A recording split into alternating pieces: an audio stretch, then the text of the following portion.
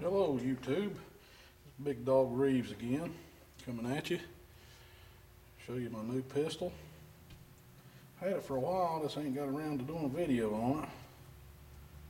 I've probably got say 200 rounds or so through it, and had a couple hiccups with it, but that's, it's tight pistol like that, you're gonna have a few hiccups till you break it in. This failed to eject. Slide lock had kind of just nick it right there and stop. It wouldn't eject the last round. So, but other than that, it's been good. I think the last time I shot, I put like 50 rounds through it and didn't have a single problem out of it. It's got your nice sights. Oh, this is a stainless TLE/RL2.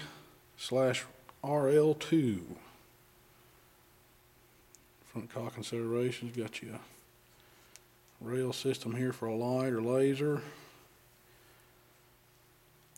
I did some mods to it. I got VZ grips. It does have, I gotta put a new Wilson Combat stainless mainspring housing in it. Kimber comes with them plastic ones. And front serrations. Nice pistol, well built, all steel. What else did I say? I put a, let's see, let me take it, break it down here for you. I got the Wilson Combat plug there for it. And I got,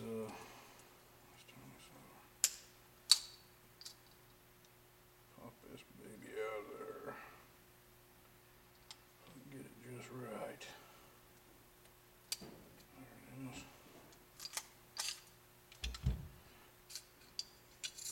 is. Wilson Combat flat wire spring and guide rod. Shorter model. This one comes with a full length guide rod. I really like these shorter ones better, easier to take down, clean. I don't think it affects the accuracy much, but I could be wrong. But upgraded that. And the plug.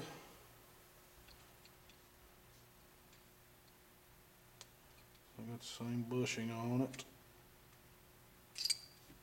It is the 45.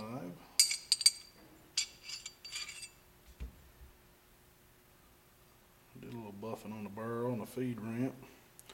Did a little bit. And it is, I guess, what they call the Series 70 or Series 80. It ain't got the safety doohickey in there, whatever it's called. I like that part too. But them VZ grips are nice. Got the custom screws with it too.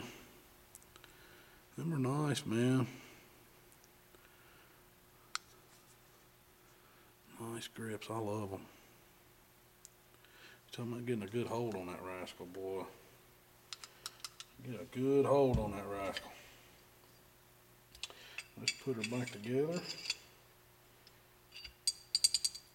Yeah, I got rid of my dadgum first kimber I had. It was a tactical custom 2. And I wish I'd have never got rid of that thing. Well, I got a pretty good trade out of it. But I had to have me another kimber, so I wanted all stainless steel. That tactical 2, it had the alloy frame, which made it a little lighter, but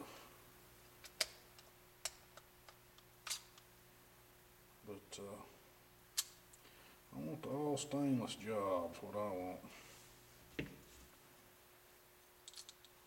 Built to last. That's what I'm after. I figured to get that single guide rod. Beautiful trigger on that rascal, boy. I'm talking sweet trigger. I mean, any little nothing. Don't know what it is, I ain't got a gauge or nothing, but that is a sweet trigger. Beautiful gun, I love it. Had it for a little while. Like I said, it took me a while to do a video on it. Wilson Combat mags. You cannot go wrong with Wilson Combat. So I got the steel mainspring housing from Wilson. I got the mags,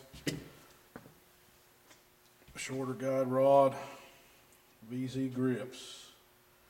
Of course, I got a Kim Tac mag. I got one of them too at 8-rounders. That Wilson's 8-rounder, and it come with a regular,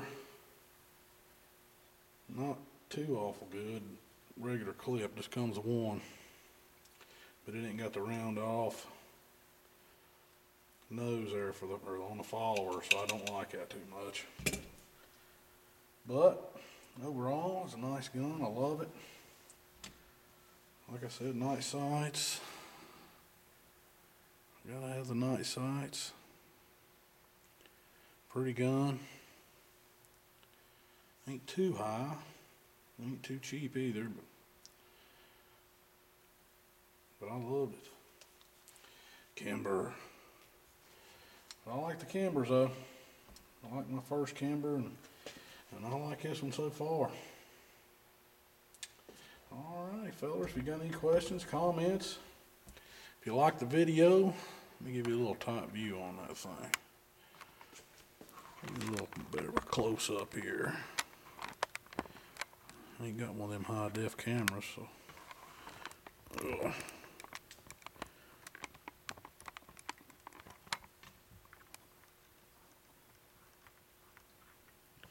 But I liked it.